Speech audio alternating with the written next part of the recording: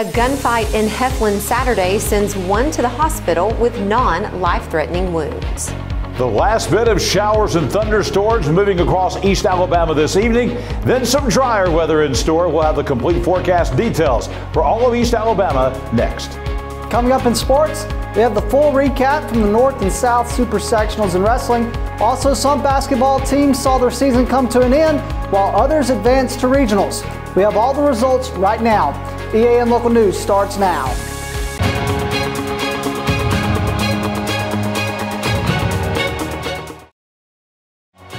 This segment of EAN Local News is brought to you by WM Grocery, located in Heflin, Wadowee, Roanoke, and in Piedmont. Hello, we're glad you could join us. I'm Katie Edwards. Mike Stedham has the evening off. First this evening, Heflin police say eyewitnesses report that a man who was injured in a gunfight in Heflin Saturday was fired upon by someone acting in self-defense. Heflin Police Chief Ross McClown said an altercation broke out in the parking lot of New Zion Baptist Church in the 6 p.m. hour on Saturday. One person was injured by the gunfire before being treated and released at Northeast Alabama Regional Medical Center in Anniston, McClown said in a phone interview today. Both shooters were identified by police, but no arrests were made in the case. Following the incident, eyewitnesses remained on the scene until authorities arrived. According to those first-person accounts, McClown says the injured man fired first and was hit after the second shooter returned fire in self-defense. McClown says that an investigation into the incident continued Monday and added that charges could still be pending. Since 1993, WM Grocery has been a major part of our local community. WM offers the very best in fresh produce and an outstanding meat department. WM also has many local products not found anywhere else and fresh sushi every day. If you need an event catered, come see Mrs. K at any WM store. Curbside pickup is also available for your online grocery orders. Be sure to download the WM app for all the deals of the week and shopper rewards. Go check them out today at any of their locations. We take pride in our community and appreciate your business. This segment of EAN Local News is brought to you by Oxford Lumber. Come visit any of our locations in Oxford, Jacksonville, Talladega, and Roanoke. Beginning tonight, officials are limiting access to Chimney Peak in Jacksonville. Jacksonville Police announced this weekend on its Facebook page that they, along with Jacksonville State University, will work together to keep the popular access point closed between 9 p.m. and 5 a.m. The announcement comes just days after someone tore down a separate gate at the top of the peak. That gate, which is fortified by locks and barbed wire, protects government towers at the top of the hill.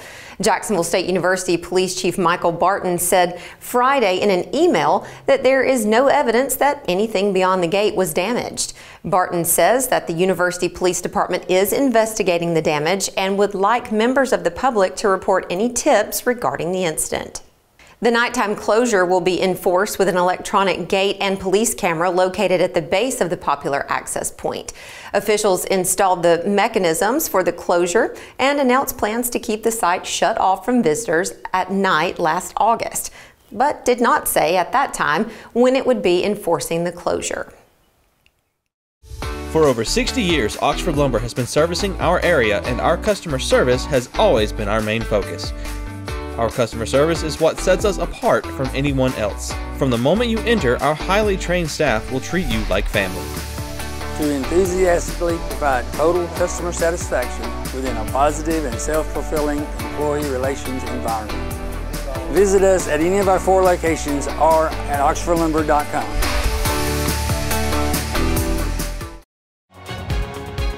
This segment of EAN Local News is brought to you by Waldrop Manufacturing, metal buildings made right here in Calhoun County.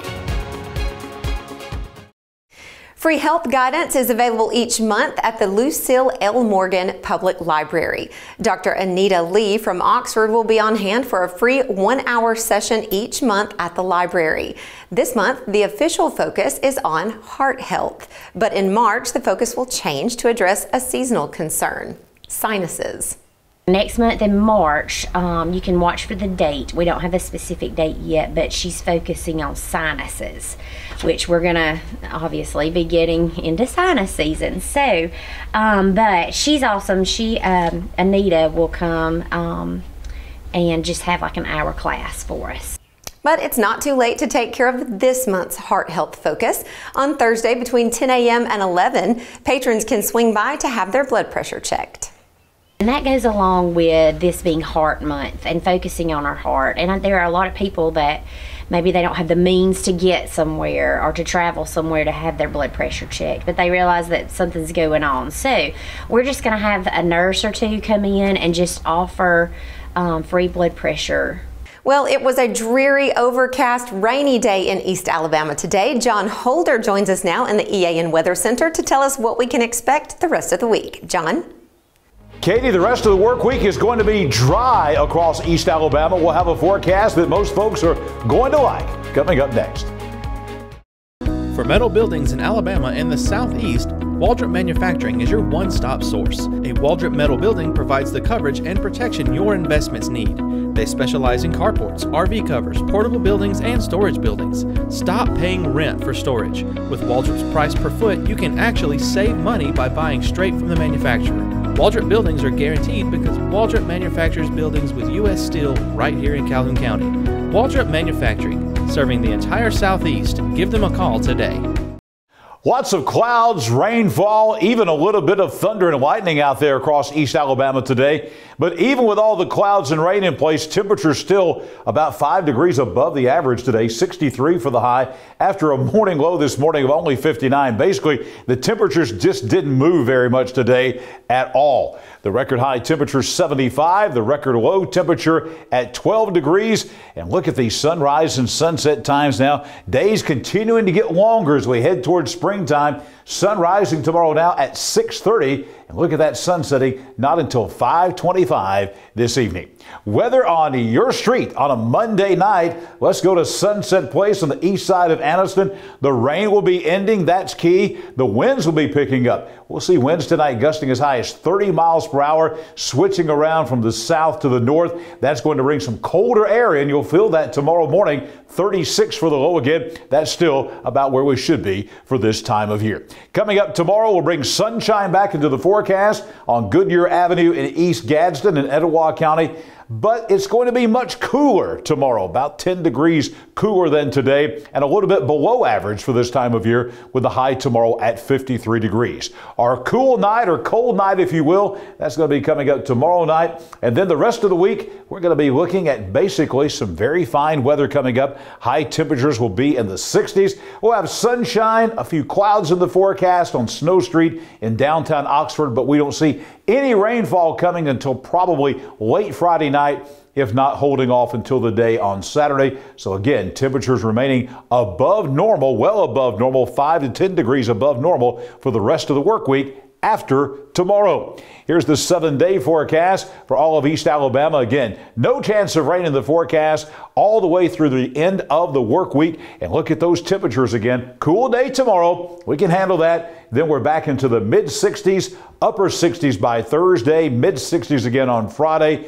Nighttime lows, we mentioned the cool morning coming up will be Wednesday morning at 32, but then we're getting back into the 40s again. We'll have some rainfall coming for the weekend. This does not look like a big rain event coming, but about a 40% chance of showers coming up during the day on Saturday. Temperatures will be seasonal for the weekend and again for the early part of next week. But again, we do not see any kind of bitterly cold air coming for the next 7 to 10 days, taking us all the way past about the 20th of February as springtime is just right around the corner. Let's take a look at all the rainfall we received. And folks, we had a lot of rain, especially down to our south. Some of the folks in the Auburn-Opelika area getting down around Montgomery up the I-85 corridor. Look at some of those rainfall totals, 2.5 to almost 5 inches of rain. Here in East Alabama, we saw plenty of rainfall. This ended at 7 o'clock this morning. This is the 24-hour period that we had between 7 o'clock in the morning on Saturday morning to, or I should say Sunday morning to 7 o'clock this morning. And you'll see there, rainfall totals about 1/2 inch to 2 inches, or 1.5 inches to about 2 inches across most of East Alabama. about 1.5 inches in Gadsden. You see almost 2 inches over in Heflin. Again, about 1.25 inches or so. That was a big rainfall total, about 1 1/3 of an inch at the Anniston Airport. So again, some beneficial rainfall to knock out that drought situation across East Alabama. I'll be back here tomorrow morning. We'll take you through your Tuesday with your day at a glance early tomorrow morning at 6 a.m. And then I'll be right back here tomorrow evening as we'll detail the forecast on EAN Local News for the rest of the work week here tomorrow evening.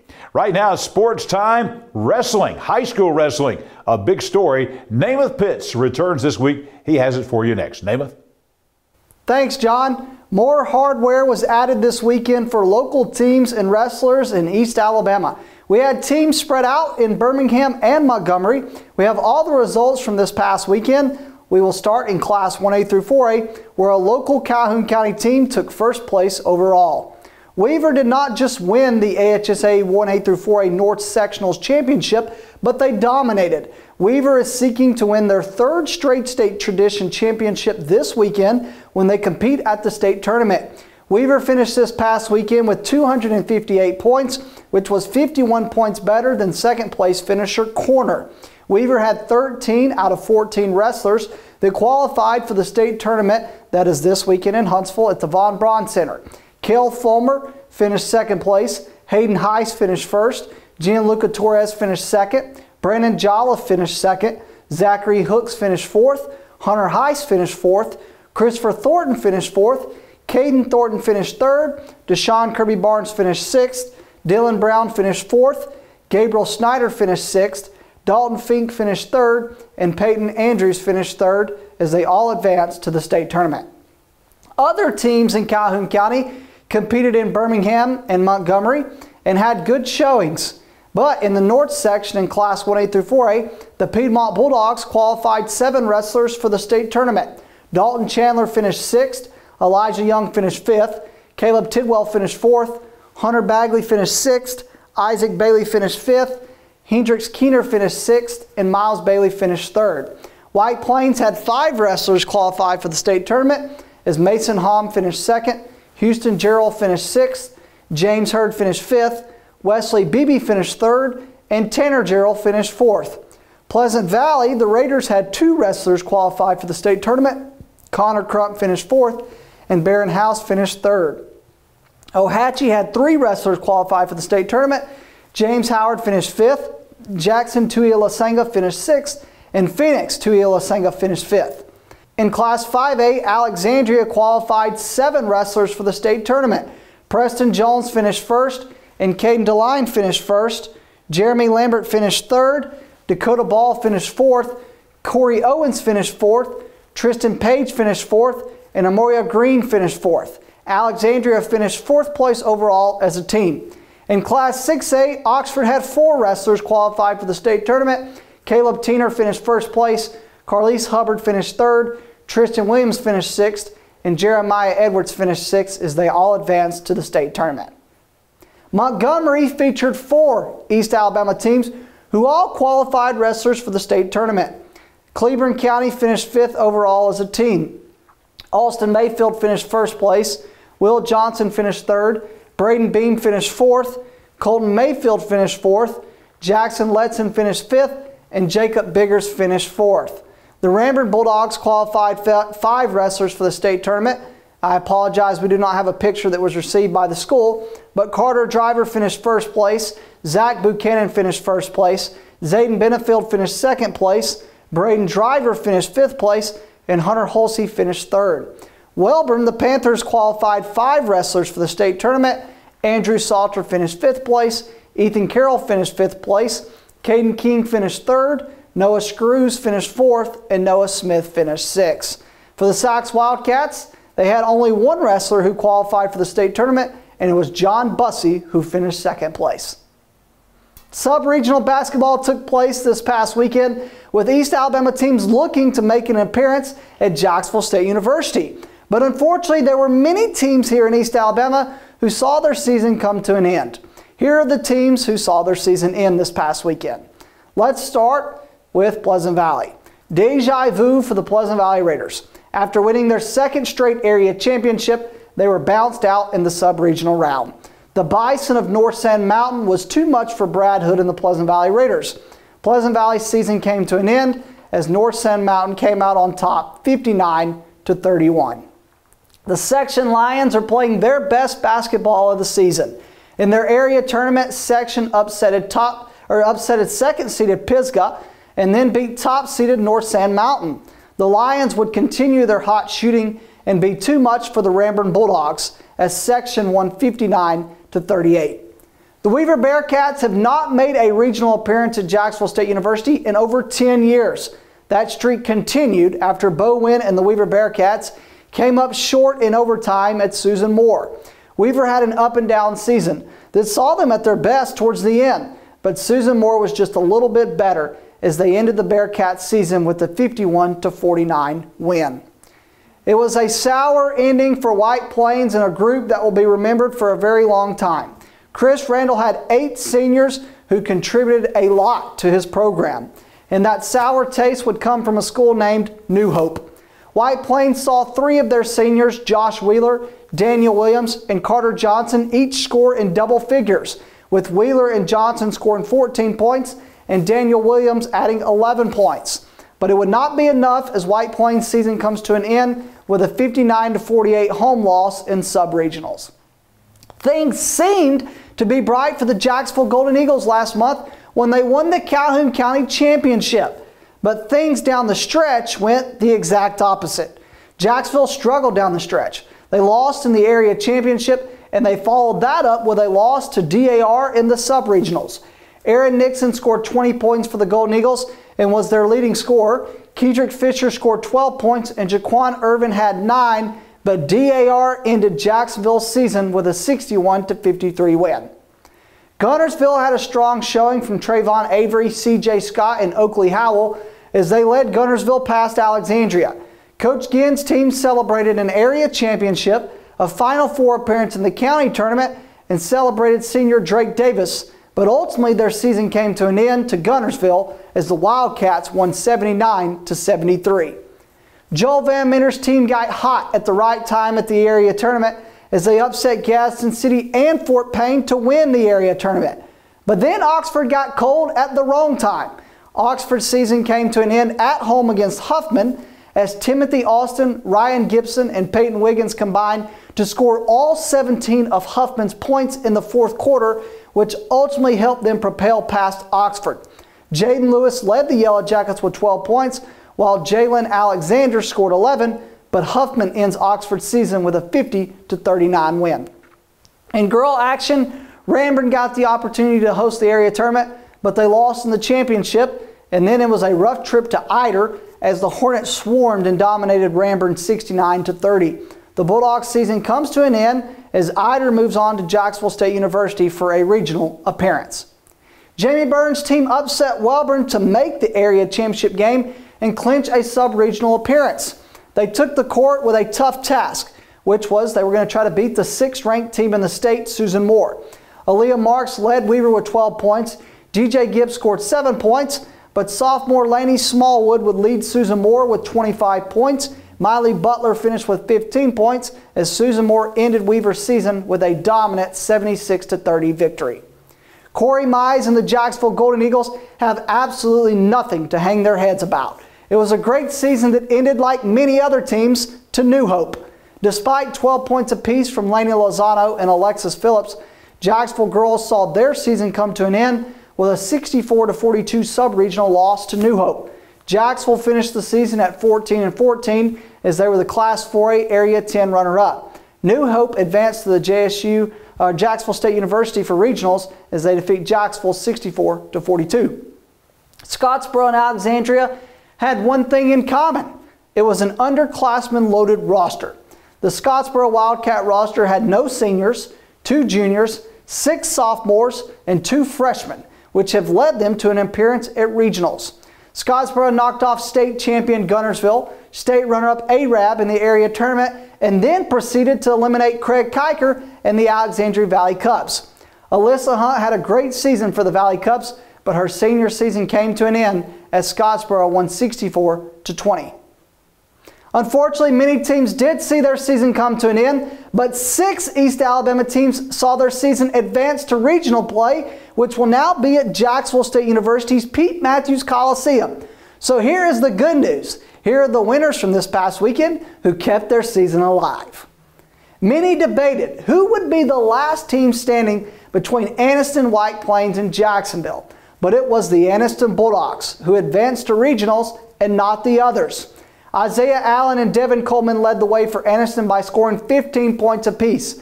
Kyron Brown scored 6 points as Anniston beat Etowah and advanced to Jacksonville State University, where they will play DAR. Anniston beat Etowah 51-46. Anniston girls did not make it to regionals last season, but that is not the case for this season.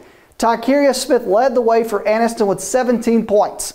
Akayla Perry added 15 points, Serena Hardy scored 14, and Layla Tyus finished with 10 points as Anniston dominated Etowah from start to finish.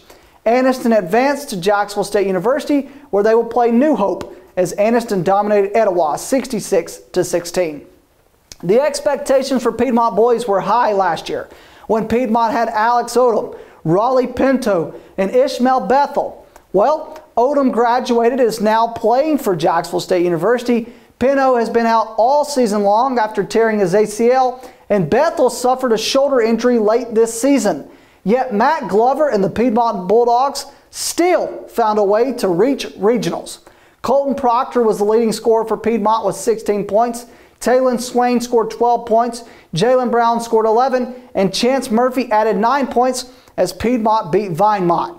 Piedmont advances to Jacksonville State University, where they will play Geraldine, and they did that by beating Vinemont 56-43. For Faith Christian, Corey Hughes is coaching his final season at Faith Christian, and he has led the Lions back to regionals at Jacksonville State University. Carson Harris hit 7 3-pointers on the way to what would be a game-high 29 points. The other top performer for the Lions was Connor Richards-Hagan, who scored 13 points. Faith Christian will play Skyline this Wednesday at Jacksonville State University, and Faith Christian got there by beating Galesville 59-29. For the Bulldogs of Piedmont, the Lady Piedmont Bulldogs have been on fire all season long under Coach Shane Morrow, and they have earned their spot in the AHSA Northeast Regional Basketball Tournament after beating JB Pennington 56-38. Piedmont is set to make their first Northeast Regional appearance since 2013. To put that in perspective, I'm 23. I was 13 last time Piedmont made the regional. Piedmont was led by Ava Pope's 23 points and Kayla Brothers' 13 points as Piedmont beat JB Pennington 56-38. And then Melissa Bennett and the Oxford Yellow Jackets. Zayana Whitfield scored a game-high 25 points. Jamia Gaston added 20 and 7 assists as Oxford defeated Gardendale 79-52 in a sub-regional home game. The win over Gardendale puts Oxford in the Northeast Regional for the 4th straight year. The Yellow Jackets will play this Friday at Jacksonville State against Shades Valley. Melissa Bennett's team got there after a dominating win over Gardendale 79-52. It felt good to be back, and that's it for EA and Local Sports. Let's go back over to Katie. Thanks for the update, Namath, and thank you for watching today. Join us tomorrow to hear from JC Mayo, a JSU graduate student who spent Monday traveling back from Las Vegas after performing in the Super Bowl halftime show. And don't forget, you can find us here online every weekday on YouTube, Instagram, and our website. So you can go there to watch our news, sports, and weather content whenever it's convenient for you. We'll see you back here Tuesday for your news on your schedule.